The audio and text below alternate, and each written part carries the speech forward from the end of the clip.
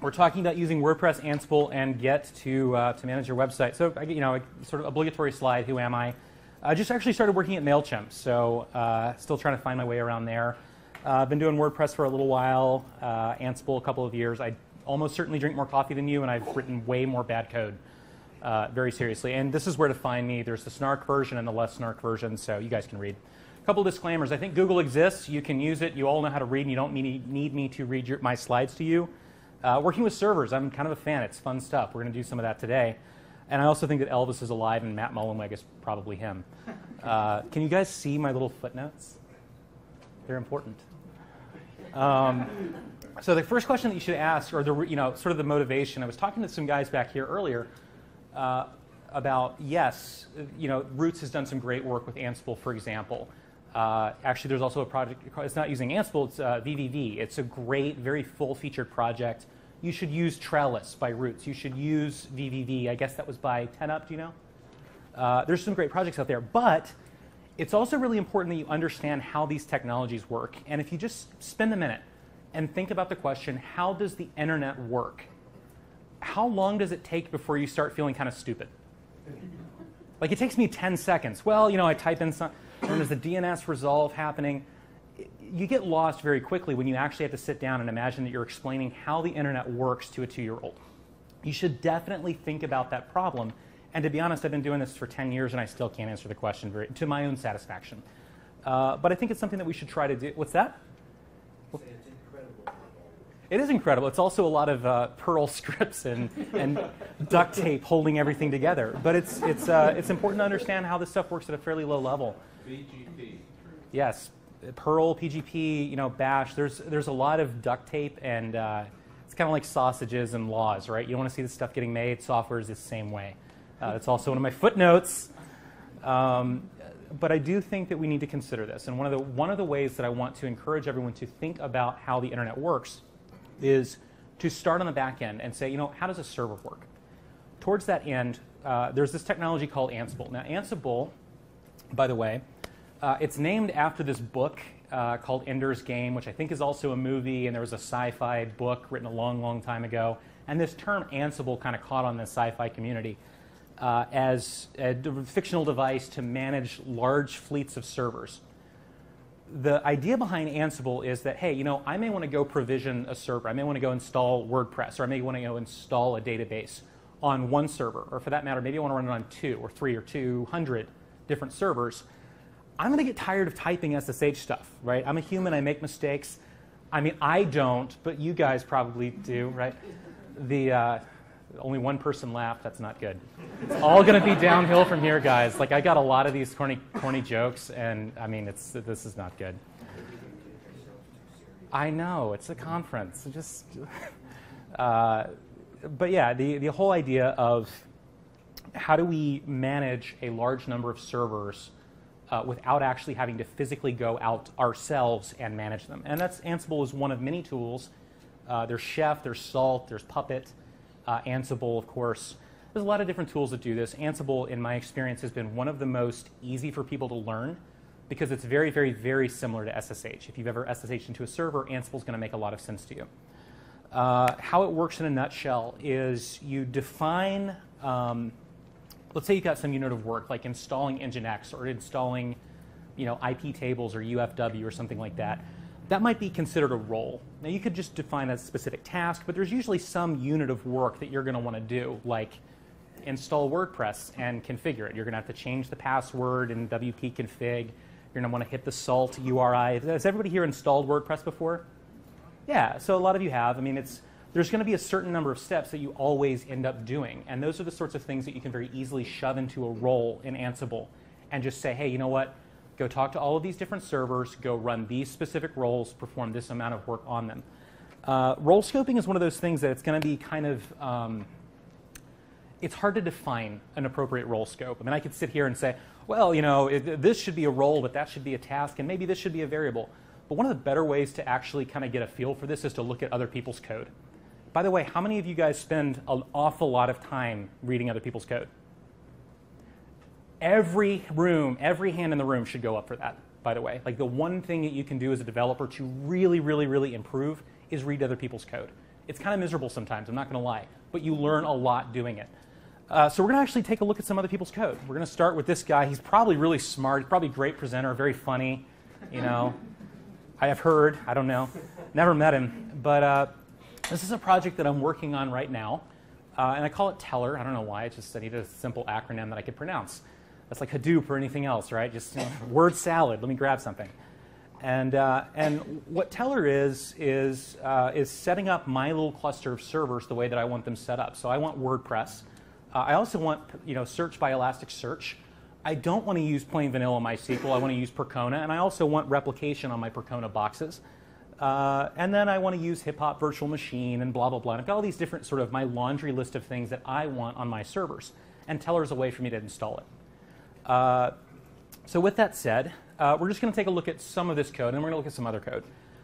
I've got a bunch of roles in here. So I've got this role that installs Z Shell. If you guys use Z Shell, anybody in here?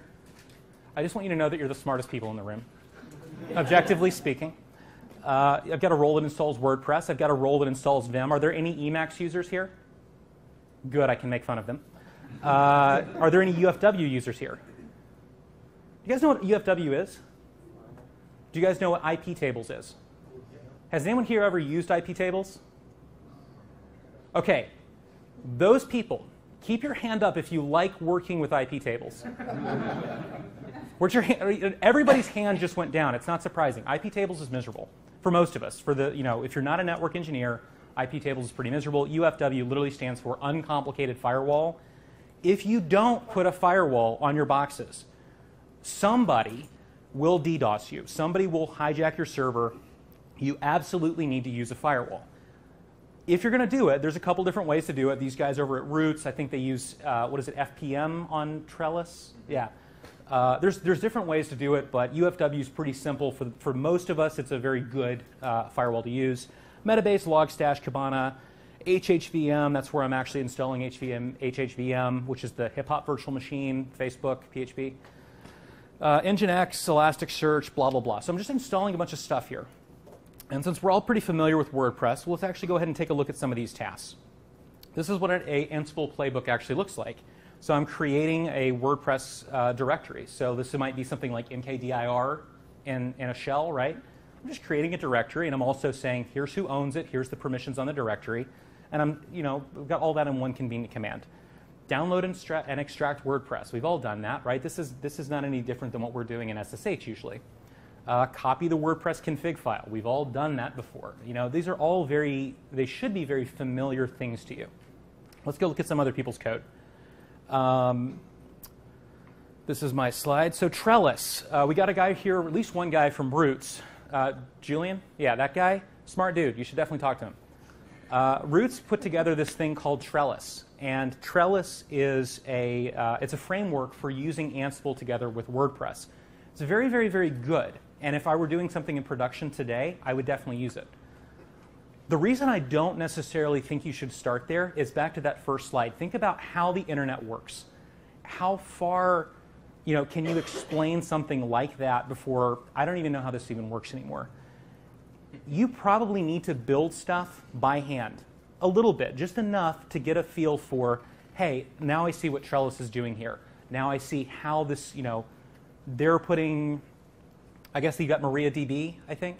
Here's where they're defining that. If I wanted to flip out MariaDB and put Percona in there or plain vanilla MySQL, how would you do that? How do you actually work with something like that? If you pick up Trellis to start with, there's lots and lots and lots of code. There's lots and lots of things happening. I don't actually think you should start there, not because it's a bad program. It's very much not. It's great. But you're gonna miss some details. You're gonna not understand how this stuff works correctly. So I'm gonna come back to another repository that I would encourage you all to use. We'll come back to that in a moment. But as you can see, they've got, like we saw mine, right? I was actually logging into the server. I was downloading WordPress. I was making a directory, etc. These guys do it a little bit differently. They actually use WP-CLI to install WordPress. So that's another way that you can do that. You should absolutely compare my repository for Teller and how I'm installing WordPress with the way that they do it. You'll start to form opinions about, hey, this makes sense or this does not. By the way, does this all make sense what's actually happening? Like, I know you haven't read the code yet. Again, I think code in slides is typically pretty boring. You need to read it yourself. You need to work with it yourself. But does it make sense? I would log into a server, I would install WordPress. I might use WP CLI, I might be downloading a tar file and unpacking it. But I mean, when we're installing WordPress, there's a certain unit of work and there's a certain thing that I would normally do. And I maybe don't want to do that on 500 different servers. Maybe I want my software to go and install it for me. With that, because the Wi-Fi here is pretty bad, I've got a playbook here. Earlier this morning, it was installing WordPress on 100 different servers all around the world, and it was pretty slow on my Wi-Fi. Here, it's like crawling, right? Because it's just, there's no way I can install WordPress on 100 servers from here using their Wi-Fi. But I can install it on 5. And I'm actually going to go ahead and kick this off. For now, what I want to point out is, do we agree there's nothing on this site? I can refresh it all day long. It's not that my internet's dead. I can go, I mean, hell, we've been navigating around here. I can go to Facebook, LinkedIn, whatever. Go to LinkedIn. My internet's fine, but these sites do not exist. We agree? So that, at the end of the talk, that's going to be different. And this is, by the way, how you run commands in Ansible. I've got a playbook. I've got some stuff that I want to do. I've also got an inventory file. Here's the stuff I want to do it to. My inventory file has 5 servers on it. So I can go over here to my servers, and you can see that I've got a total of 5 of them. So I've got one in Canada, I've got one in Germany, I've got one in Singapore, I've got one in New York. That's the one at the top. And then I've also got it on a Debian install because I've been installing it on Ubuntu 14.04 and I just wanted to see if it would work. So that's a Debian 8 that I'm Debian 7 that I'm installing on. And when I go back here, I hit this. This is what's going to happen. I'm just going to let this run for a minute. You guys can kind of get a feel for what's happening. This task here, that's connecting to the server. It's saying, by the way, I'm talking to all 5 servers now. It's going to start doing some additional work. It's going to take a while because the Wi-Fi is slow. This is going over SSH, and by the way, SSH is slow when you're talking to 100 different servers or 5 different servers. So that is something that you will run into. Now it's installing system packages. So I want things like Git. I want things like whatever else I put in there. I tend to be pretty obsessed with monitoring, so I've got a lot of htop and dstat and stuff like that that I'm putting on the server. But you can see it's in... Huh? Can you blow it up a little bit? Blow up the servers? Who do you think you are, mate? Yeah, hang on.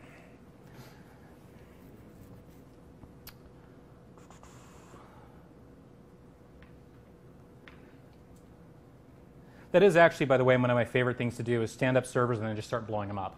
Like I don't know why, but there's something so satisfying about crash that server and then rebuild it. It's just very, very fun. So, so you guys can maybe see this now. So that first task where it's saying, hey, I'm in communication with these 5 different servers. If I had a better Wi-Fi, I'd be doing it on more of them. This core utils thing, this is just literally installing things that I want on my server, like dstat, htop, etc. By the way, this may look you guys all know what apt is, right? Aptitude? Yeah. Cool. So you apt-get install in Nginx or something like that. I can do the same thing, but I can do it smarter. Those are the things that I want to install. Can you guys see that? So I want to install dstat, I want to install htop, systat, tar, unzip, etc. I can just loop over them. Very, very simple. That installs anything that I want to install in apt. I can pop it into that list. It's going to go and install it for me. If that changes, right, if I realize, oh, geez, I really want Java 8, if I can install that. I guess I can't install Java 8 with apt yet. Whatever else you want to put on there, you can put it in there. HHVM, you can do that. Yeah? If you're installing a package via app that isn't in the main central, like say for Ubuntu Yep. repository, can you automate adding the repository? Yes, indeed you can. So HHVM, for example, that's not in the main repository. By the way, are we all familiar with code repositories, how that works? I feel bad for those guys. Like, if you are a code maintainer, I just want to say thank you, because it's hard. Yeah, you can absolutely add a specific, you can add the PPA signature and install it. In fact, the HHVM, I'll show you that afterwards, but that actually does that. So I'm going to let this continue, but it's installing a bunch of core Python packages, because I also do a fair amount of stuff in Python, and I want a library in there called glances so I can monitor things. It's going to go install this. It's going to be fairly slow, but in the end, we're going to have 5 working WordPress installations on these 5 different servers all around the world. Back to the slides.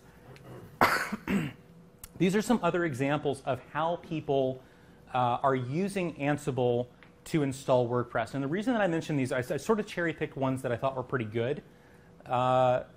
to be clear, with the exception of the first ones, it's actually pretty bad. No, I don't like it at all. But I'm going to come back to that too. These next four, though, they've got some nice ideas. They've got some nice design patterns. And the reason I mentioned all four of them, and the reason I asked about, have you read code? How much have you spent a lot of time reading code? You should absolutely read this code. It's going to take a long time, but you want to see, how do they install WordPress here? How do they install it there? How are they configuring Nginx here? How are they configuring Nginx there? You will learn so much about how to configure a server and how to make a server very, very fast just by reading these specific repositories. With that, we're going to move on. One of the things that's important about Ansible is you define a bunch of, I mentioned, hey, we've got these different roles. Well, that's all fine and good, but if I can't put variables in there, it doesn't do very much for me. So an example of a variable might be your database user or your database password. So where I can show you what that actually looks like. I've got a bunch of roles that I'm installing, and for example, my WordPress defaults. I'm saying, you know what? By default, this is where I want you to install WordPress. This is what I want the database to be called. This is what the user should be. Now, I can override these defaults. These specific variables that live in the defaults for the WordPress role, that's saying if I don't tell you anything else, assume this is what I want. But there's a pretty good chance that I don't want my WB password to be pass, because I'm not that stupid. Pretty close, but not that stupid. So, in the Canadian install, obviously, I think the MySQL user should be WP user, eh? And the MySQL pass obviously should be, what's this all about? And, with Germany, I don't even remember, where the beer is great, right? I mean, Singapore, the password is you will never guess. Obviously, these are strong passwords, and you're going to want to change these sorts of things. So variables in Ansible are a way that you can do that. By the way, I know that I'm not going into a lot of detail yet. I'm going to come back to that. But is the whole notion of you've got a role and you've also got some variables, does that sort of make sense? Cool. By the way, kind of a pain in the butt to do this by hand, isn't it? Like if you had to go install WordPress, they say it's a 5-minute install. If you've done it a few times, if you know what you're doing, you can do it in 5 minutes. This morning with my slow Wi-Fi, I installed it on 20 of them in 5 minutes. So it's nice to have your computers. Computers are stupid, but they're also very powerful. And if you kind of learn how to use Ansible or Puppet or Chef, I'm not going to tell you Ansible's the best thing in the world. It's a tool. It's a very useful tool. It may be helpful to you.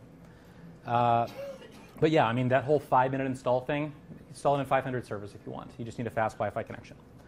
Or a fast server that's doing this. You could actually, by the way, if you want to put this center, like put a box in a data center and run Ansible from Linux, you can do that. And I've done that before too. Much faster because you get the local connections. Where were we? We were talking about the rules and the variables. There's properties of it. It's kind of like you guys know the template hierarchy in WordPress, right? Same idea. Do I have a page PHP file, or what is it? Single, I guess. Single.php. Does that exist? No. Use index, right? So that's how these variables are going to work in Ansible too. You can define there is a certain I guess variable hierarchy. It's very, very similar to the template hierarchy. You can read all about all the rules there. And if you think through how do I use variables compared to the WordPress hierarchy, you're never going to go wrong there. Let me get back to my slides here. Git. So if you're not familiar with this guy up here, Linus Torvalds, everybody knows who wrote Git, right? Linus Torvalds, he wrote Linux as well. And the reason he called it Git was because he likes to name software after himself. And Git's actually an Old English term for somebody who's unpleasant. And other useless trivia. Here's where Ansible came from. But Git's a version. What's that? Yeah, Linus. So this gentleman up at the front said Linus is pretty unpleasant himself. It's, I mean, among software developers, he's kind of a hero for obvious reasons. He does have a tendency to be fairly abrasive. There are a few famous conflicts between him, for example, in NVIDIA, where he got a little bit heated.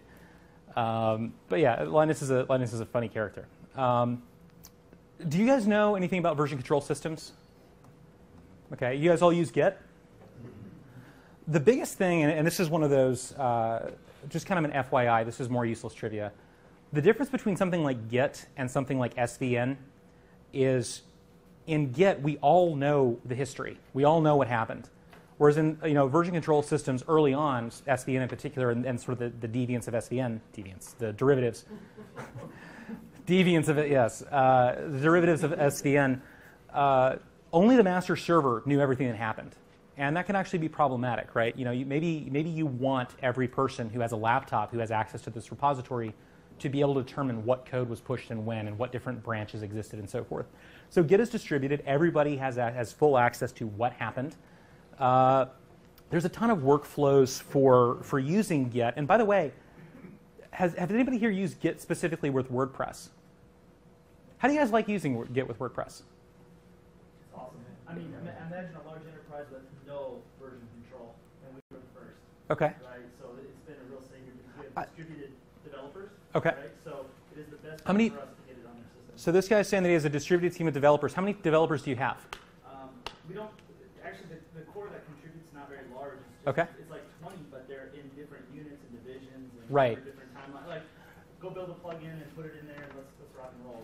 Like, So in a situation like that, where you've got a large distributed team, lots of different departments and so forth, something like Git's going to basically save your life. It really is sort of before Git and after Git, with having access to or giving distributed version control to the team. How many people here work on WordPress kind of by themselves or maybe with one other person? To be honest with you, I mean, I'd love to tell you otherwise, but Git's not going to do that much for you. It's not a bad idea to learn it. My own site, I mean, I can't lie to you. I don't have my own site in Git version control. I've got backups because it's not that high traffic, and I'm not doing anything, Be reasonable. If you're working on a large distributed team, yes, it really will be before Git and after Git. If you're just doing your own stuff, you need to know how to use it. But in particular, why I think it belonged in this talk was A, it made the acronym work. It's not entirely true. But B, it's back to this notion of reading your own code. That repository that I showed you earlier, TLR, okay, so I'm installing HHVM, I'm installing Elasticsearch, I'm installing Percona MySQL, I've got replicated MySQL going on, I want SSL with Let's Encrypt. There's a lot of mechanics here, and I got to remember what I'm doing. I got to learn from my mistakes. Git is a great way to tell on yourself. It's a really, really great way to learn so that you understand, hey, did I learn anything new here? Maybe the way that I was installing Nginx was wrong. Maybe I didn't know something, and you want to pull that additional information in. If you don't have a history, it's actually kind of hard to learn what you were thinking and why. It's going to be really hard for, to kind of take it back to the first slide. It's going to be really hard to understand how the internet works without some history of what you've been learning about in the first place. You will forget things. So sort of the first, I guess, point here is, yeah, you should learn Git so you can work with WordPress. If you're ever working on a distributed team, it really is going to save your butt. But if just your Ansible stuffs in particular, you need version control there, or you're going to get so lost. It really is, there's just no way you can keep all of it straight. For that matter, you might break things. In theory, when I'm provisioning stuff, have you guys ever heard that statement, the definition of insanity is doing the same thing again and again with a different result? Have you ever worked with code bases that actually do have a different result depending on how you run it?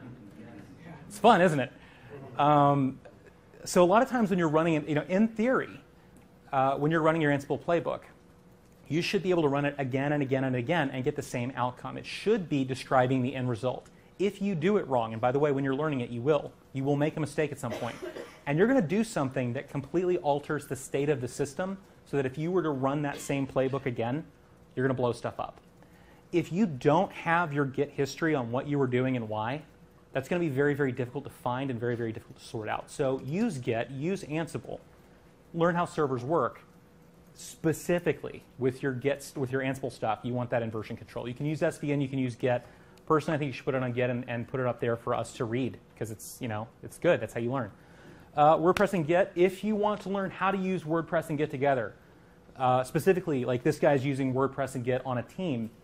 If you want to do that, if you read one article, it's that first one. 2 articles, the second one, 3 articles, the third one. You guys know who that last guy is? Mark Jaquith, core developer. Worth paying attention to what he has to say. He's got a lot of good ideas. The other guy's stupid. Ignore them. So what's Git got to do this? That's again, I jumped ahead. You definitely want your stuff under control, version control. Specifically your Ansible stuff.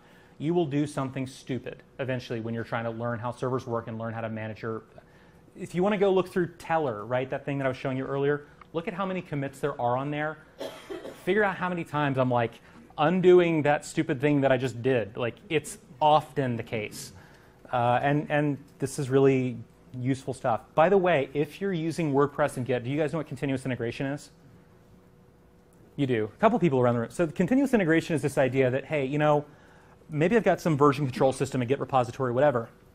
Once I'm done, once it's on the master, let's bundle this thing up, let's ship it to the server, and let's run it.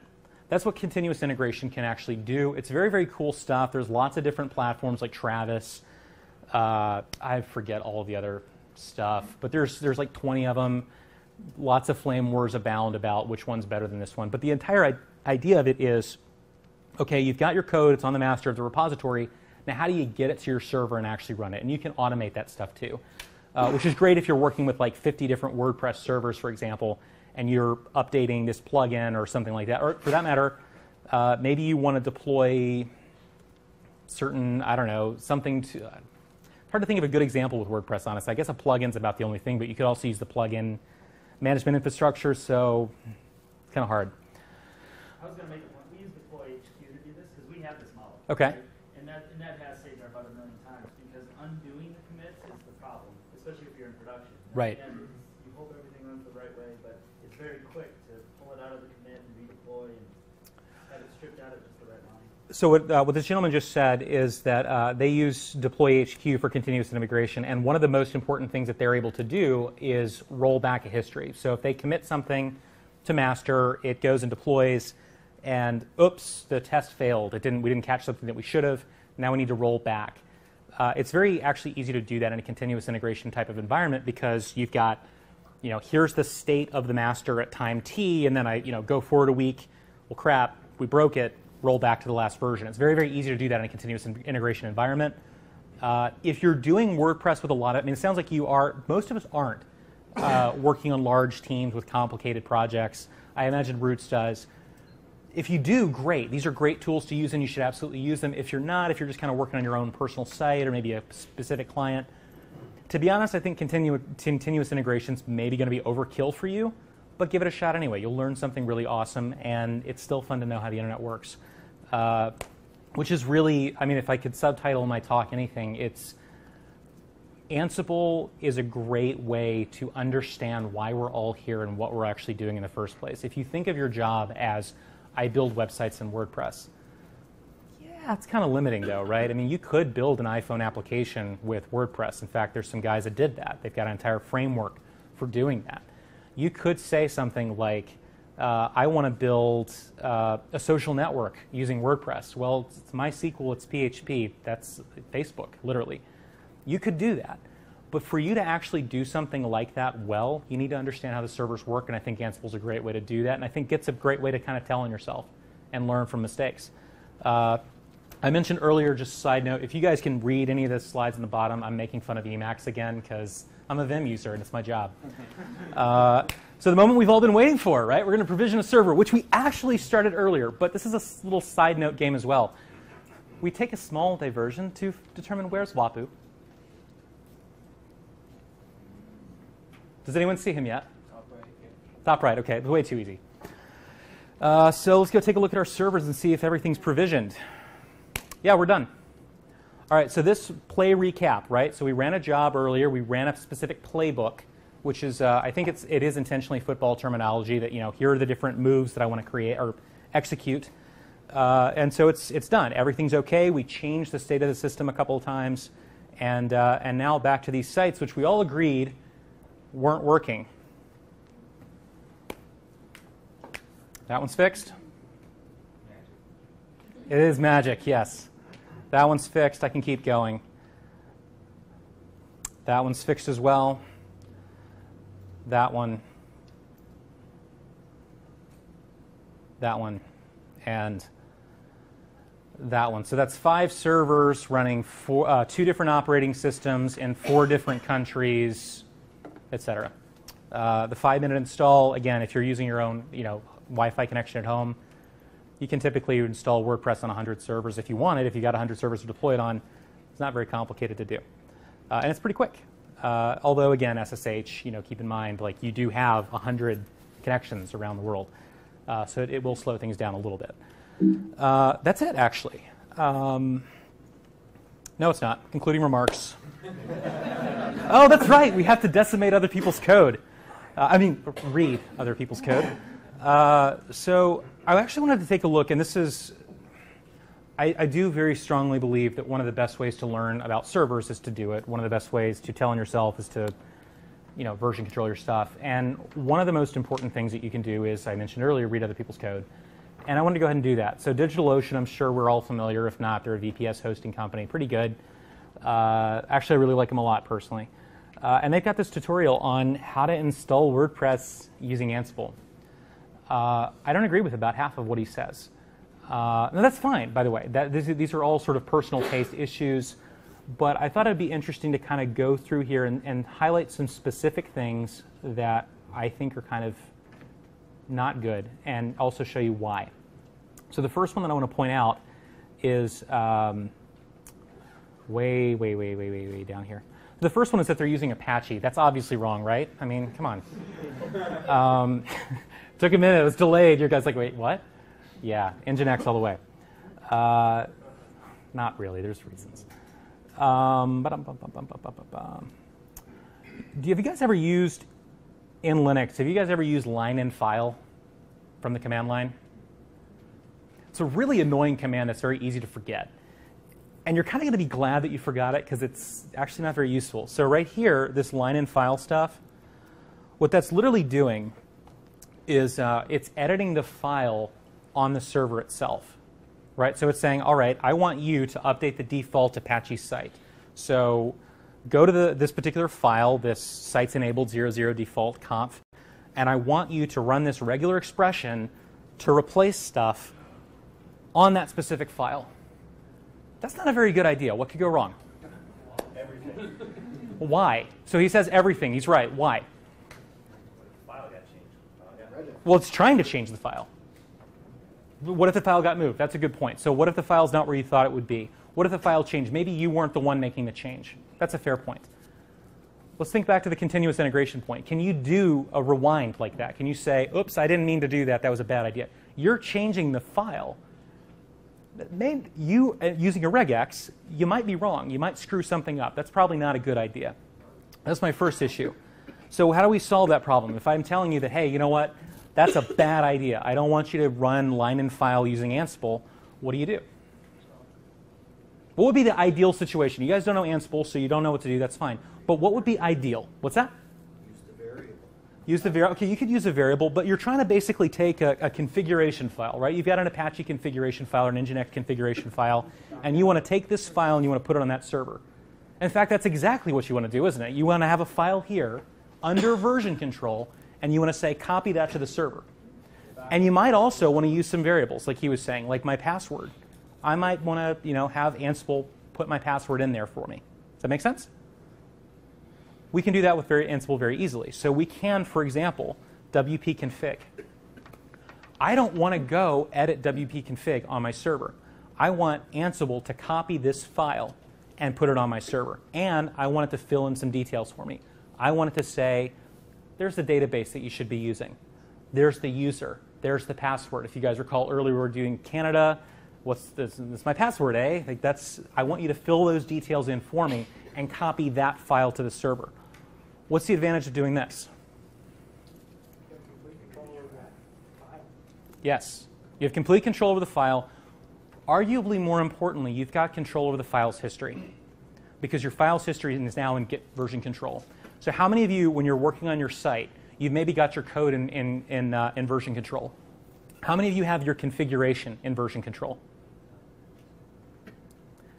How many of you, I could literally go turn off, so I'm running about maybe 15 different servers at the moment. How many of you could I just literally blow up your servers and say, bring it back online? You, yes, Mike, you guys, okay, backups, etc. So 3 hands went up, right? 4 hands went up. That's the kind of thing that you can do using Ansible if you do it right, if you actually version control your infrastructure, not just your code. It's a very important thing to do, in my opinion. So, Can I make another point, though? yes, absolutely. You haven't said it yet, but I do want to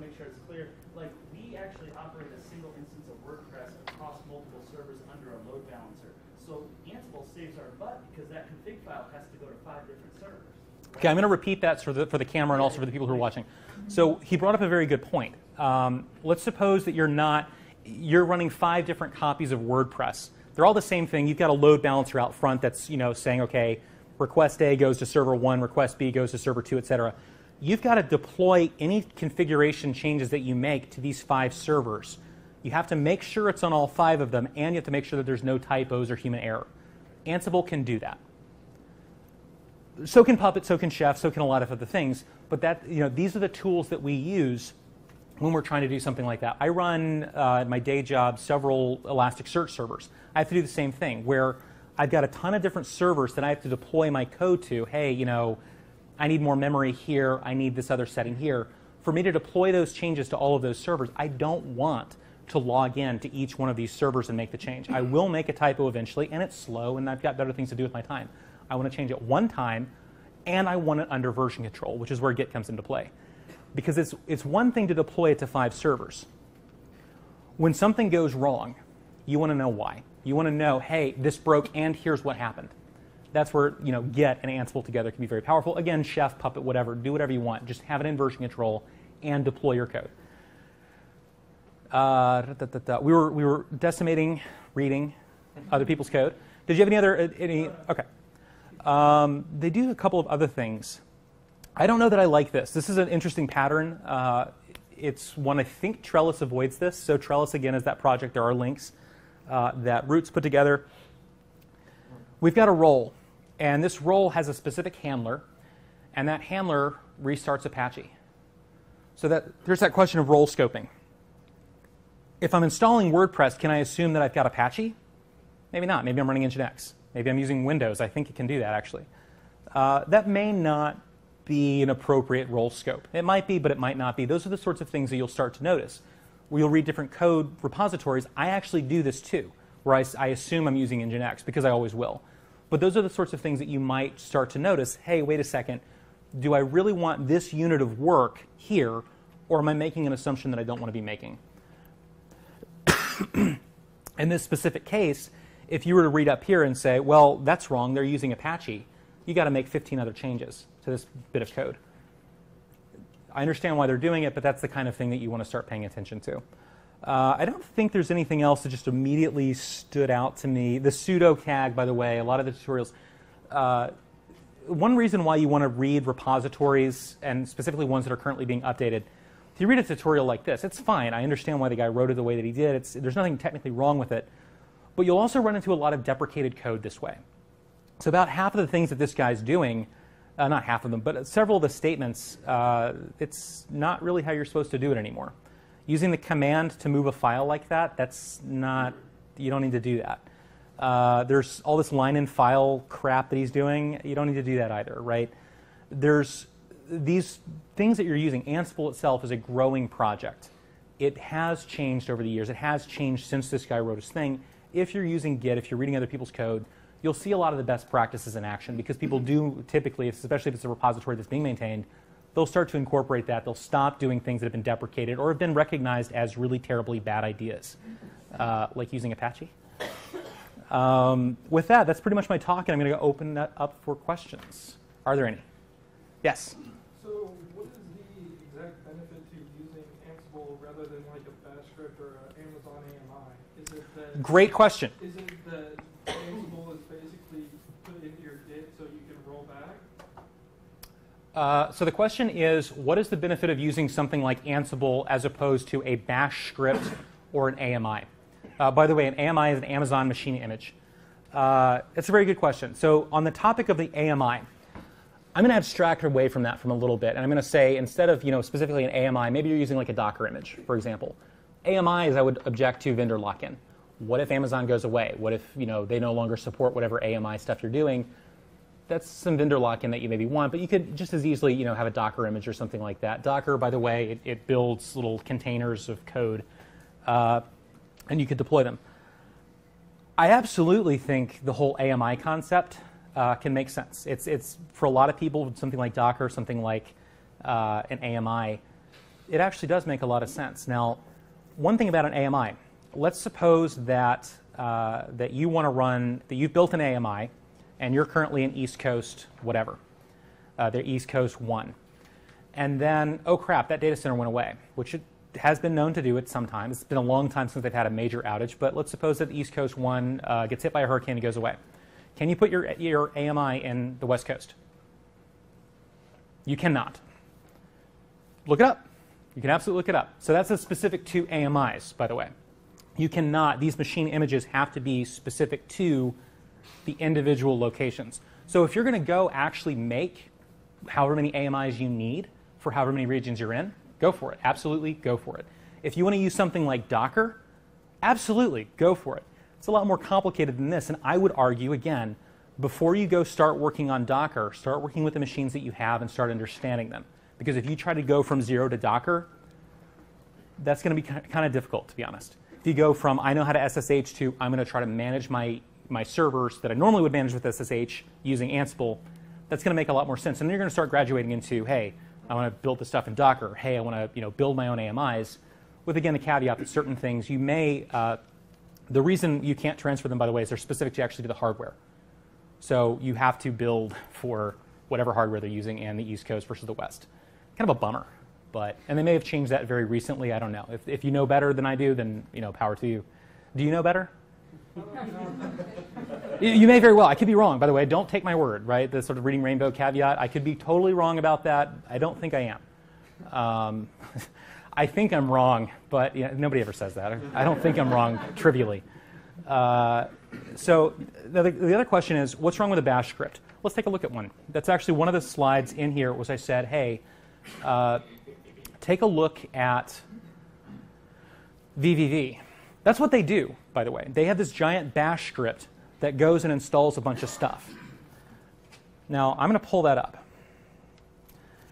Roots over here. Now, by the way, I love VVV. It's absolutely great. I'm not here to knock them.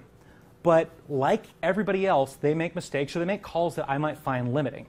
One of them is, that's their shell script. All 7, 8, 9, 825 lines of it.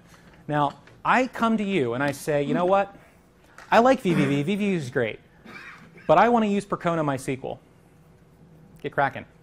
You have 825 lines of code that you have to manage. It's not role scoped. You got to read all those 825 lines. And don't make a mistake. By the way, you just know what the probability of making a mistake is, or how that's correlated to line length? The longer the code, the more likely you're going to screw it up. So that's my argument against a bash script.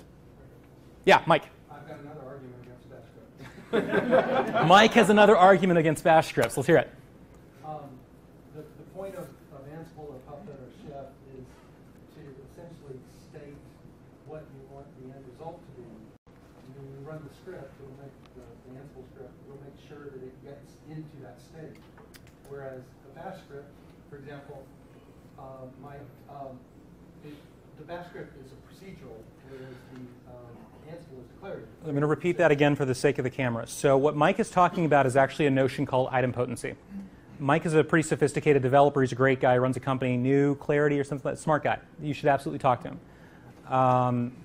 What he's getting at is that Ansible, Chef, Puppet, etc., if you do it right, some of them are a little bit, I think actually Puppet would be hard to do wrong, but Ansible, for example. If you do it right, Ansible's not telling, it's not actually going to do everything you tell it to do. It's not going to install SSH, OpenSSH again. It's not going to install Nginx 3 and 4 and 57 different times. In theory, if you run the same Ansible script on the same server again and again and again, you get the same result. With SSH, it's not a given, right? You might actually change the state of the system. You can at least describe what the infrastructure should look like and then let Ansible sort out the details. Oh, Nginx is already installed. That file already exists. Fine, I don't have to do anything. I've got actually, if you were to look at my log file, there's some red code, which red obviously means errors, right? It doesn't. What I'm doing is I'm saying, check if Nginx is already there. If it is, leave it alone. So I'm using dpackage for that. That's the kind of stuff that you can do very easily in something like an Ansible or Chef or a Puppet, is you can say, hey, you know what? Don't touch the state of the system. This is what I need it to look like. If it already looks like that, back off and don't do anything. That kind of stuff's very, very easy here. It's not very easy with a bash script. I don't even think you could do it with a bash script. Like, for example, do you guys know what RAID is? RAID levels? write me a bash script that's not going to re-raid a system, like literally right over it, if you run it again and again and again and again. I don't know how you could write an idempotent RAID controlling script. It maybe could be done sort of, but I don't know how to do it. Whereas I can do something like that using a Puppet or a Chef or an Ansible. A lot of that you can potentially do, but the complexity goes up.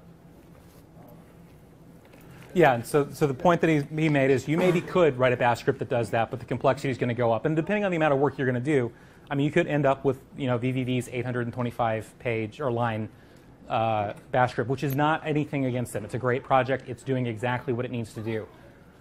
But you maybe don't want to do that because maybe you want something else. Maybe you want Percona. Julian? Yeah. Just because we're in here and talking about it right now, I wanted to mention one use case as to why somebody may want to do this, and that would be testing and staging. So, like primarily, obviously we have, maybe there's a huge feature going out and you have a really important site, and just like you guys run load balancers or whatever like that, staging is going to, like, using this for staging is going to allow you to actually test what's going to happen. So that's awesome if you have it through continuous integration. Say it passes all of those things. If you still want to be able to put a site up for somebody to approve or somebody to work on or somebody to do stuff with, you can have the state of your application basically already defined, and so all you have to do is push it up wherever you need it to be. So I'm going to repeat what you said for the camera.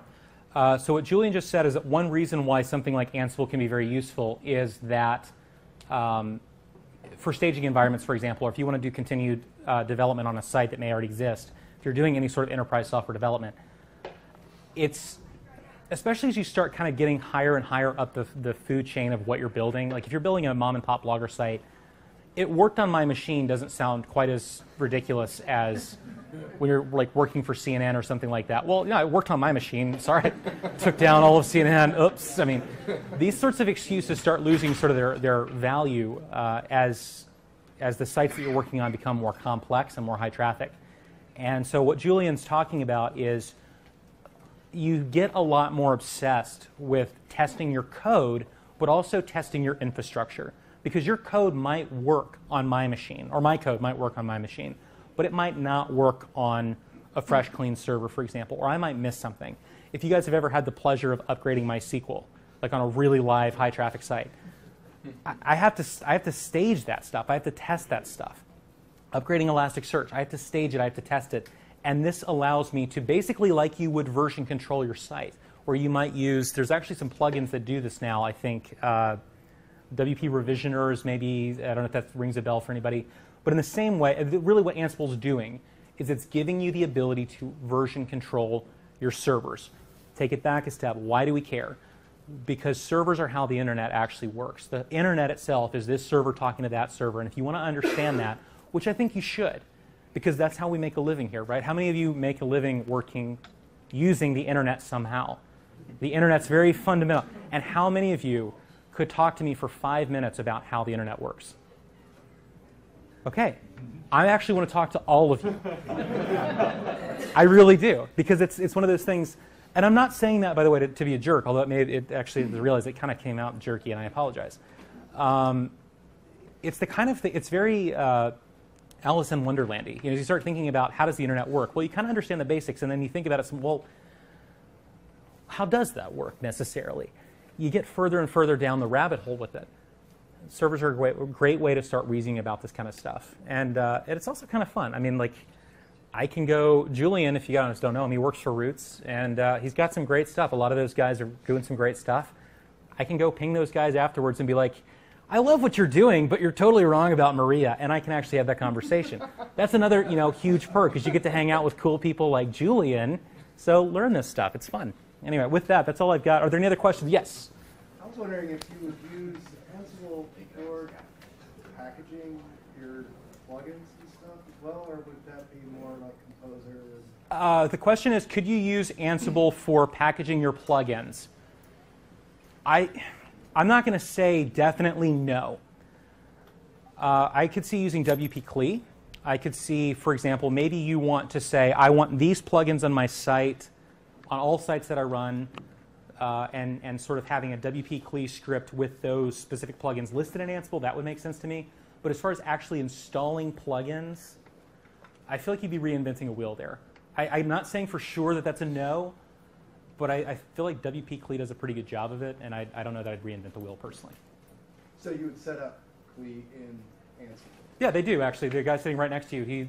So roots, again, if you're doing something in production, by the way, I can't recommend Trellis and DVD for that matter highly enough. I don't work for them, but it's great. It's absolutely great.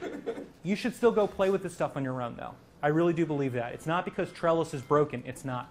It's because for you to actually contribute to something like Trellis and make it better, you need to do some of this stuff by hand. It's how we learn.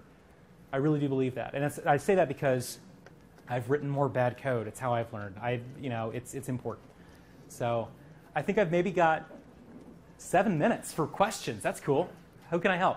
Mike, again? Anybody else? You as well? I have a question, but I'll echo what you said. I had a partner that tried to get me to use DVD, and it was overwhelming. And then I just went in and started doing my own Vagrant scripts, and Yeah. I finally got it. So again, for the sake of the camera, he has worked with VVV before, and it was a bit overwhelming. For me personally, I like VVV. It's great. There's a lot of magic happening, and I don't see it. And that makes me very uncomfortable. I want to know what it's installing. I want to know where and how and what settings, because I want to tweak them and I want to break stuff. This is what I do. So, yeah. The question was, and this is because you're doing a lot more infrastructure stuff, have you played with CoreOS yet? CoreOS, I've not. Have you? No, I learned about it at a conference 2 days ago.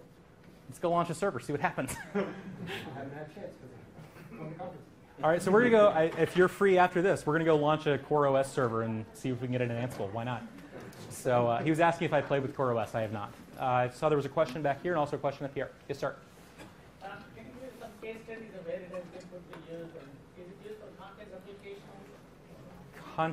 Has Ansible been used for content applications? Not. What do you mean? Like the same copy of the image distributed to all. You could do that. So, for example, you could say, the gentleman's question is, could you manage, like, let's suppose you wanted to have this file on these different servers, for example. You could, in theory, but I would kind of gear more towards using a distributed file system for that. Is that what you're asking about? Like, how do I...